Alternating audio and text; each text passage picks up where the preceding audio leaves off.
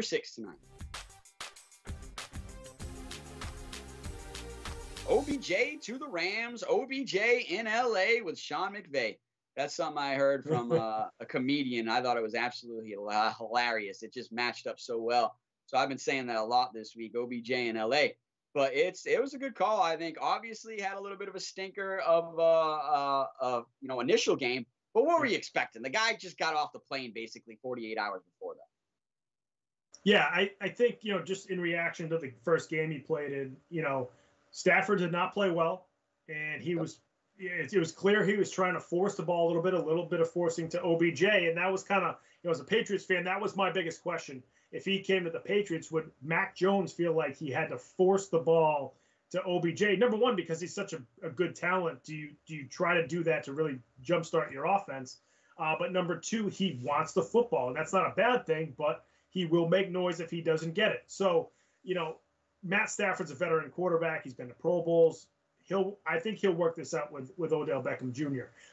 But the fact that earlier in the week, Robert Woods tore his ACL in practice, the timing there, they were expecting to have this crazy pass-happy offense. Now you sign OBJ because you needed to at this point. Before it was a luxury. Now you need to. So now for the Rams, you got to ask who's going to be their intermediate route runner. It's not going to be OBJ. He's a deep threat. Cooper Kupp likes to go down the field as well. He can run some other routes too. OBJ can be moved around a little bit, but he's still going to be going downfield. So the Rams now need a player. Higbee, their tight end, has got to be more involved. Their running backs, Henderson, Sony Michel, got to be more involved because they need some receivers to catch the ball in those intermediate and short areas to kind of draw the defense up so that OBJ doesn't have two guys on top of him, doesn't have bracket coverage. Same thing with Cooper Kupp. So losing Robert Woods really hurts this team. It certainly helps to have OBJ so that not everybody's drawn to Cooper Kupp. But it's going to be interesting to see, Sean McVay, who we know is a very good offensive mind. It's going to be interesting to see how he adjusts this offense to the personnel that they have going forward now that they lose probably one of the best sort of intermediate possession receivers in the NFL, Robert Woods. I think if I'm an offensive player, Sean McVay is at the top of my list, along with I'm drawing a blank, but the Saints coach, what's his name? Sean Payton. Those are the two coaches that I would want to play with, number one, because their offensive mind is just amazing, through the roof. They're going to put you in a good opportunity to be successful as an offensive player. But like I said, that guy just got off the plane like basically 48 hours before. I believe it only really been in at least one practice with Stafford. So the chemistry's just not there yet. Remember, these guys have never played together. So it's just one of those things where Matt Stafford and Cooper Kupp built up that chemistry as soon as he got traded. They were starting to build that. So they've had that going for a while. So I still think we got to give it some time. After this full week of practice, I think you'll see a much better game from OBJ this weekend or Monday night. Or they just played on Monday night. So this weekend, I believe you'll see a much better game from OBJ. I don't think you'll see Stafford trying to force the ball to him at this point. I think he was trying to do that in game one because they didn't really know much routes. There was not much route combination. They were probably playing a lot of backyard football, and so he was just trying to stick it to him. But in the NFL, you can't do that. You have to have a design concept, and you have to run that concept and beat the defense. So I just think after some practice together and some more built-up,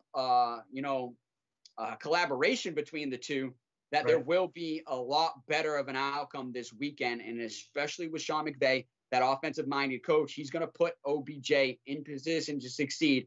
It does hurt losing Robert Woods. We were all so excited about seeing those three together with Matt Stafford in this offense. So that is a huge loss, one that I think, people are talking about, but it's a devastating loss, I think, because this offense was going to be that much better. An offense that obviously previously lost Cam Akers, their number one running back earlier in the season that we talked about as well. So I just think, like you said, it's lucky that they did sign OBJ. So now everybody just can't double cover and lock down on Cooper Kupp, but they're still going to have to find ways to get both of those guys open.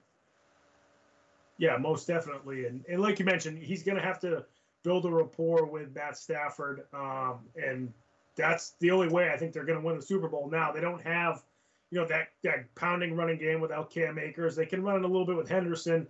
Sony Michel's been just average, kind of like he was here in New England. So you have to be able to throw the ball. And like I said, Higbee's going to have to step up. Running back's going to have to step up.